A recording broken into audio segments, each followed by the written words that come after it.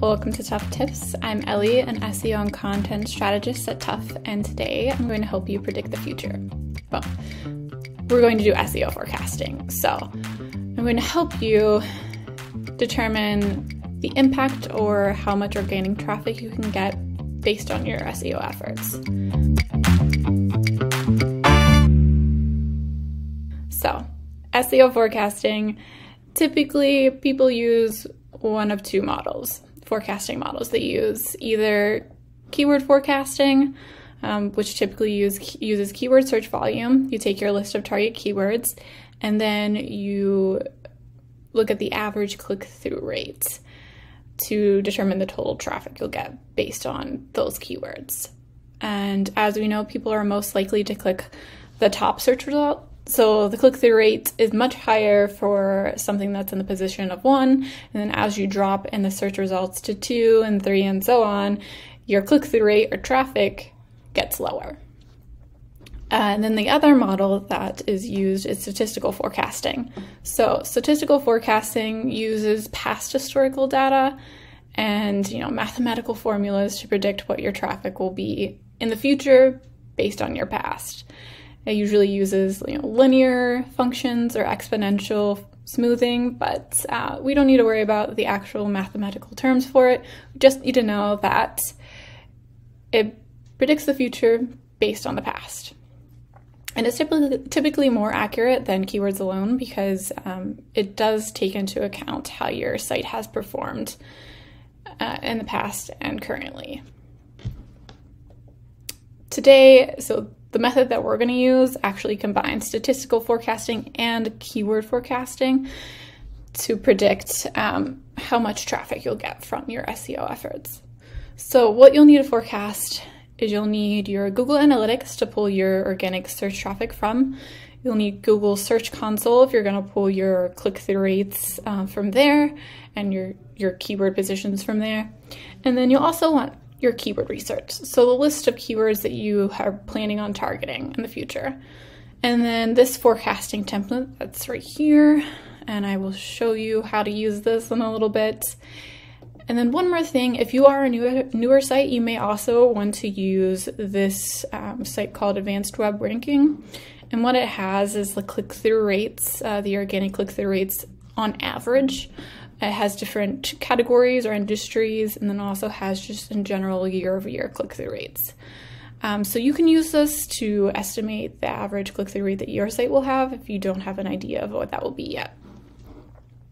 But if we go back in here, a couple notes, the data that you're going to pull, again, you're going to pull the organic traffic for the past 2 to 3 years. 2 to 3 years of data will help you make your forecast a little bit more accurate. If you're a new site and you don't have 2 to 3 years of data, that's okay. You can pull maybe a year or whatever data you have and use that as a baseline. Of course, it's not going to be as accurate, but it will help get you started. And then your click-through rate, we have a click-through rate provided in the template, but you can always use the Advanced Web Ranking site here if you want to adjust your click-through rates that you're using to forecast. Then your keyword list and the total keyword volume. So if we go into my little SEO forecasting process template, I'll show you exactly how to use the forecasting template we have provided here. So first step is you're going to pull your historical data. You're going to go into Google Analytics and pull your monthly organic traffic for every month in the last 2 to 3 years. And you're going to put that data in this tab called historical data. You can see here, we've already pulled this as an example, all the data for the last few years up until March 2022. And then from that step, first of all, you're going to want to look for a few things in your data just to make sure that your forecast is going to be accurate.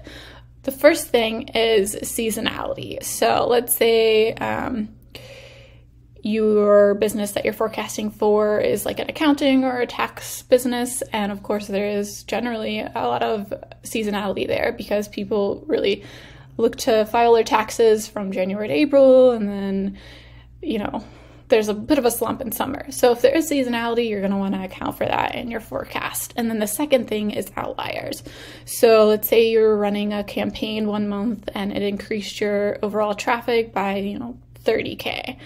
and that's not typical for you. So you're going to want to take, let's say if one of these were a little bit higher, what you could do to account for the outlier is, forecast what that would be if you weren't running a campaign, or kind of look at the numbers before and after and kind of guess what that would be.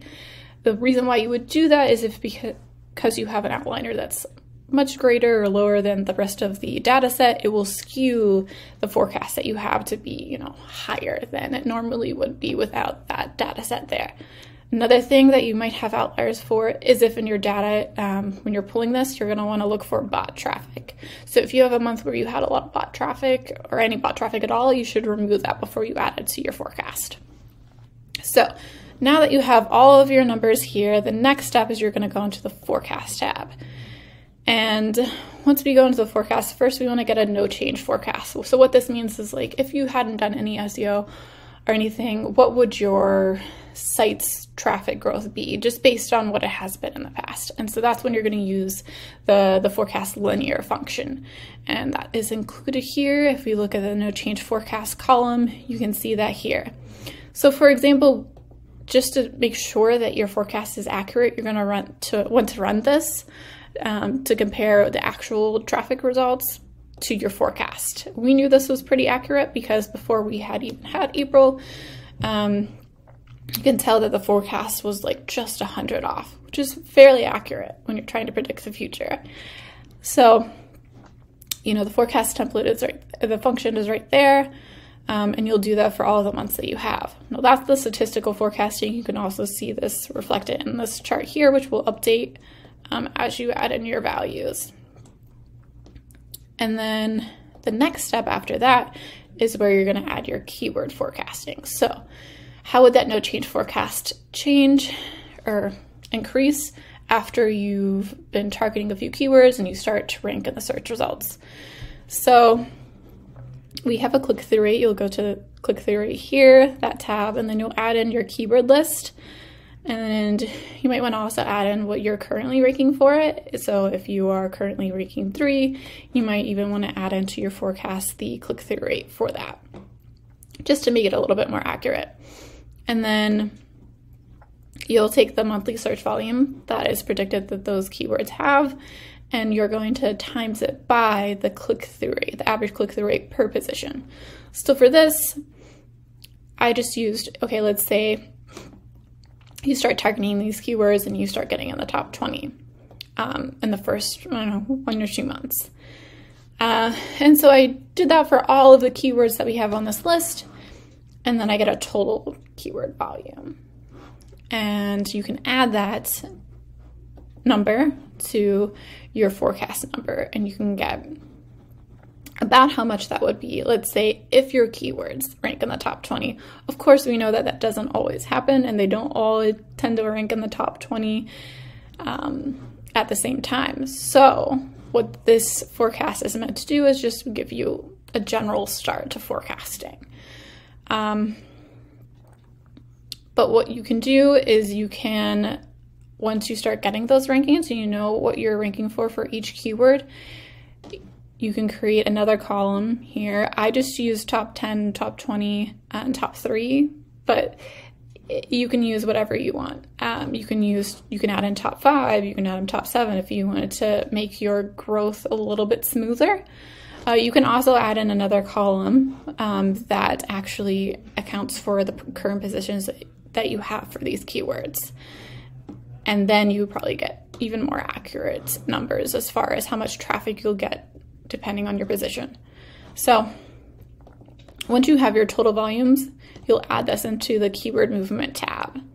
And this will be the estimate of how much traffic you'll get based on your statistical modeling and your keyword modeling at the same time.